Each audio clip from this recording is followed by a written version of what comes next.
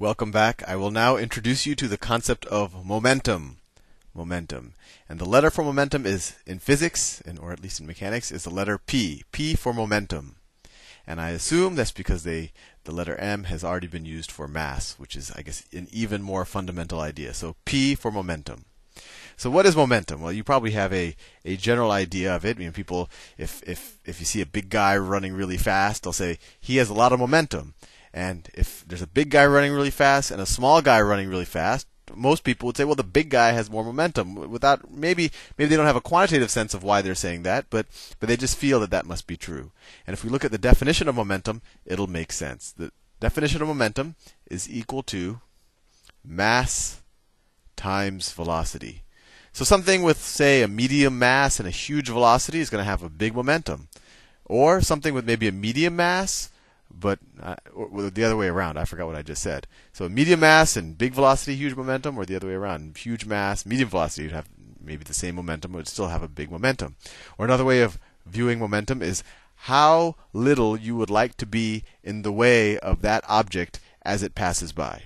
How little would you, how unpleasant would it be to be hit by that object? That's a good way of thinking about momentum.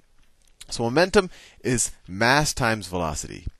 And since, well, how does it relate to everything we've been learning so far? So we know that force is equal to mass times acceleration, right?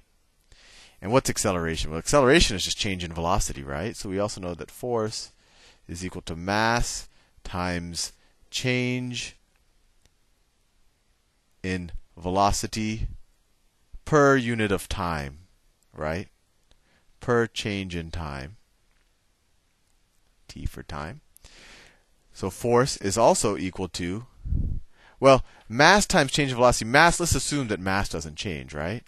So that could also be viewed as the change in mass times velocity in the unit amount of time. All right? And this little tricky here, I said, the mass times the change in velocity, that's the same thing as the change in the mass times the velocity, assuming the mass doesn't change. And here we have mass times velocity, which is momentum. So force can also be viewed as change in momentum per unit of time. And I'll introduce you to another concept called impulse. And impulse kind of means what you think it means.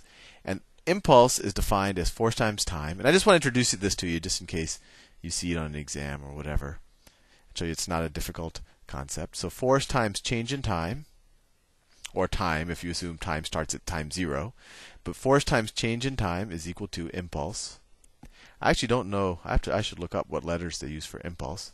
But another way of viewing impulse is if force times change in time, well, that's the same thing as change in momentum over change in time times change in time, right? Because this is just the same thing as force. And that's just change in momentum. So that's impulse as well. Impulse. And the unit of impulse is the joule. And we'll go more into the joule when we do work and all of that. And if this confuses you, don't worry about it too much. The main thing about momentum is that you realize it's mass times velocity.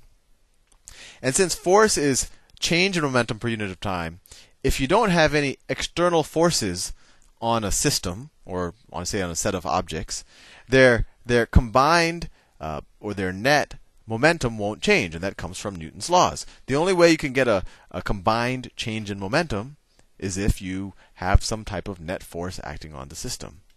So with that in mind, let's do some momentum problems. Whoops. Invert colors. Okay. So let's say we have a car. Let's say it's a car. Let me use some more interesting colors. A car with a magenta bottom. And it is, let's see, what does this problem say? It's 1,000 kilograms. 1,000 kilograms, so a little over a ton. And it's moving at 9 meters per second east. So its velocity is equal to 9 meters per second east, or to the right in this example. And it strikes a stationary 2,000 kilogram truck. So here's my truck. Here's my truck. And this is a 2,000 kilogram truck. And it's stationary, so the velocity is 0. And when the car hits the truck, let's just say that it somehow gets stuck in the truck and they just both keep moving together. So they get stuck together.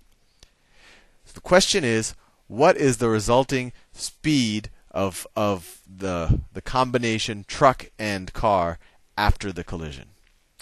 Well, all we have to do is think about what is the combined momentum before the collision. Well, let's see. The momentum of the car is going to be the mass times the mass of the car. The total momentum is going to be the mass of the car times the velocity of the car, plus the mass of the truck times the velocity of the truck. And this is before they hit each other. So what's the mass of the car? That's 1,000. What's the velocity of the car? It's 9 meters per second. So as you can imagine, the unit of momentum would be kilogram meters per second.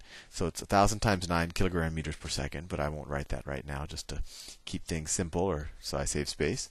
And then the mass of the truck is 2,000. And what's its velocity? Well, it's 0. It's stationary initially. So the initial momentum of the system, this is 2,000 times 0, is 9,000 plus 0, which equals 9,000 kilogram meters per second. That's the momentum before the car hits the back of the truck.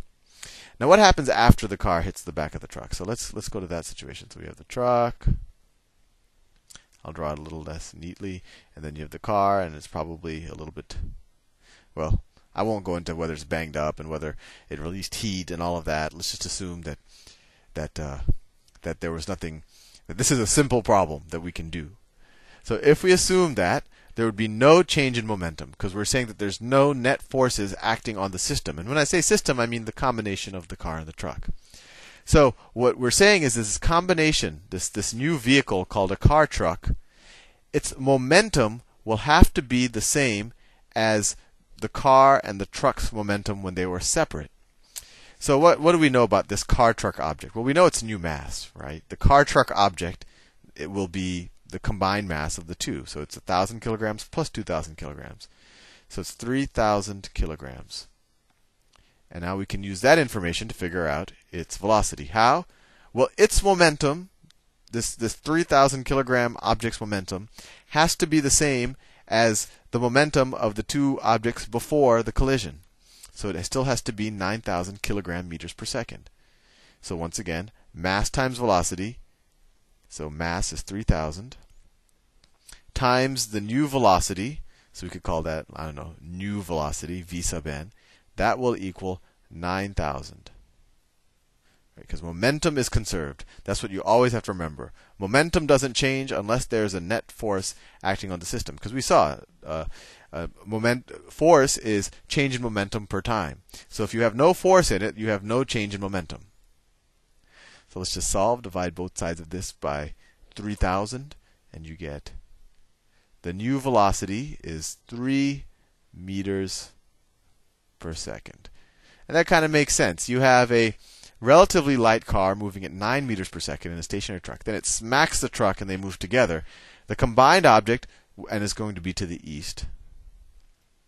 The combined, and we'll do more later, but we assume that a positive velocity is east. If somehow we ended up with a negative, it would have been west.